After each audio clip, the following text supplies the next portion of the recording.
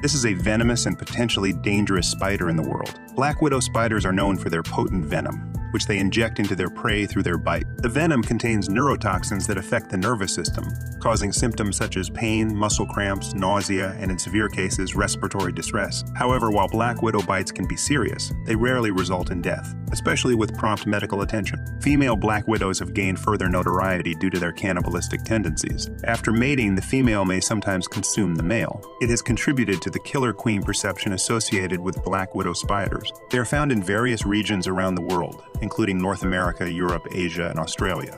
They typically build their webs in dark and sheltered locations such as under rocks, logs, or in garages, sheds, or basements. The webs are used to capture and immobilize their prey, which primarily consists of small insects. If you encounter a black widow spider or suspect a bite, it is best to exercise caution, avoid provoking or handling the spider, and seek medical attention if necessary.